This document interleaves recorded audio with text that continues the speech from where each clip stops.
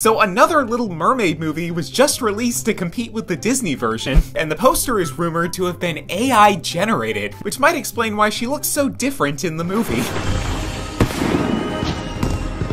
At first I thought the animation wasn't that bad,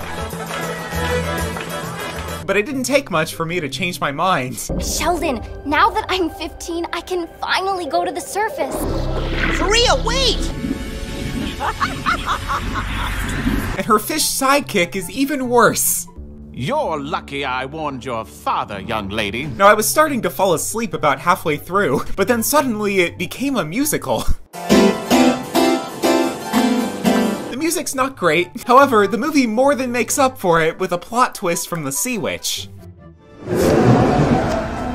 When Nerissa was first starting out with me, her first whirlpool spell went poorly.